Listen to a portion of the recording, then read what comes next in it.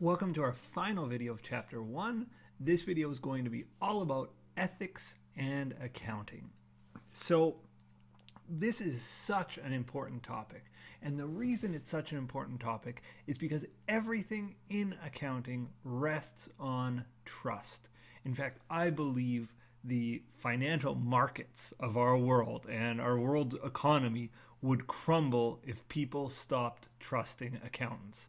It's that important. So it's important for us accountants to be trustworthy, and you'll see it hammered into you. If you go forward in accounting, you will see ethical behavior hammered into you as fundamental to our job and for good reason. If people stop trusting accountants, and this is more on the financial accounting side, it's also important in management accounting too, but on the financial accounting side, if people stop trusting accountants, that means investors and bankers won't want to invest in companies or lend companies money. If that's the case, our capital markets, that's what we call lending and investing, will freeze up. And if companies can't get money from investors or lenders because nobody trusts their accounting information, it's bad for the economy and bad for the world. And we've seen things like this happen, not necessarily because of accountants, but when, for example, in 2008 with the economic crisis, banks were less apt to lend money, investors didn't want to invest money, and it had terrible, terrible implications for the worldwide economy. So when accountants betray trust, and if you Google unethical accountant or accountant betraying trust, you'll get no shortage of hits on the topic. You'll get news today, I guarantee you, within the last 7 days, you can find news of an accountant behaving badly. Now, why is that important and why is that news? And I'm happy it's news. If it wasn't news, it would mean it was so commonplace that it wasn't newsworthy. The reason there's that news is because accountants have this duty of care. We have an obligation to financial information users to behave ethically. Now, what does ethical mean in the context of accounting? Well, it's pretty broad, the definition here. I'm just going to scroll down and get some new paper here. I would say there's really 4 components. There's probably a lot more components. I'm going to list 4, but you can imagine about a million others. So the first obligation that an accountant has is to be competent. They need to know what the heck they're doing. If you're put in a position to make decisions for a company, financial decisions for a company, or if you're in a position where you're providing financial information about a company to outsiders, you must be competent to do so. That means most often when we think about accounting and competence, it usually means a professional accounting designation. At least in my mind, that's what it means.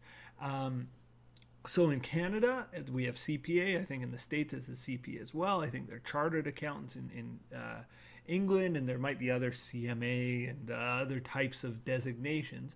But a professional accounting designation is a signal of competence. But how do you do accounting when you don't have one of these professional designations?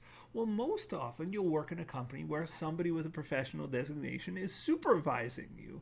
And you will gain competence through experience and through supervision and review. And believe me, when you get through an accounting degree at university, you're only beginning your career and your road to an accounting designation. And it's a long, hard road, that's for sure. So competence means maintaining your skill by doing professional development, following laws, and just having a good understanding of accounting rules.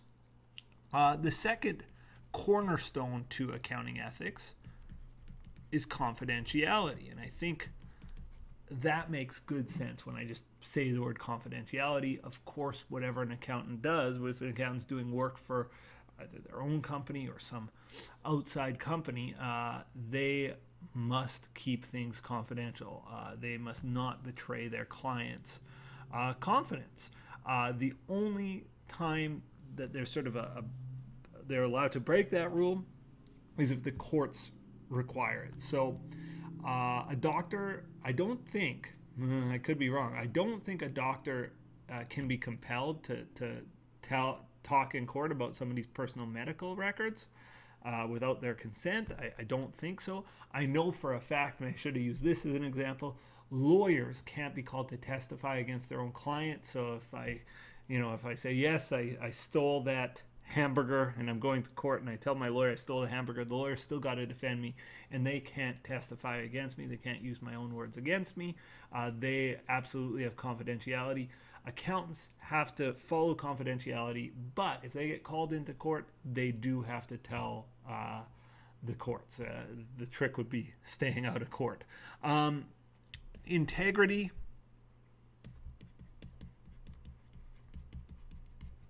And when I think about integrity, I think avoiding conflicts of interest. If I'm doing an audit of somebody, it's not somebody that I hold stock in, or those types of situations. And we don't even want to be perceived as having a conflict of interest. We want to really appear independent, and if we're perceived as not being independent, that's just about as bad. So maintaining one's independence when you're doing accounting, being critical as you evaluate financial data is really important.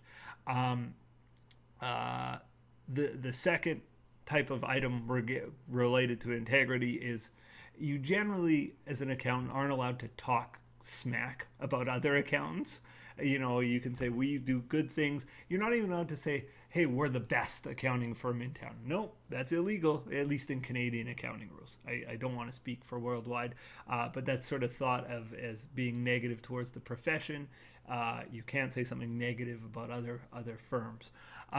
Fourth, credibility, and that just comes with fairness and objectivity with the way we communicate information. We want to be credible sources of information. So those are sort of broad guidelines for behaving with ethics.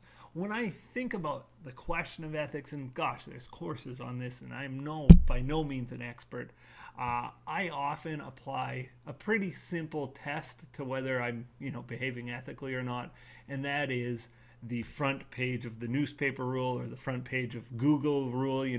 If Google were, they put the Google doodle. If you look at Google, they'll put some funny doodle on the front page. If Google, instead of their Google doodle, on the front page of Google one day said, my name's Tony Bell, if they said, Tony Bell did this, and they wrote the story of whatever my ethical dilemma was and how I handled it, well, what would I want them to write? And generally, you're going to be headed in the right ethical direction. And if you would not want them to write what you did, probably you're going in the wrong ethical direction. That's a very simple, and any ethics prof that looks at this is going to be grossed out. Probably that's way over simple, but I like that little rule of thumb for behaving ethically, and maybe that'll help serve you well in the future. Okay, we'll leave this video series here. We're going to move on, and in chapter 2, we get into some more cost concepts, and you're going to have to pull out those calculators for chapter 2. We do some number crunching. Take care and stay tuned for the next video.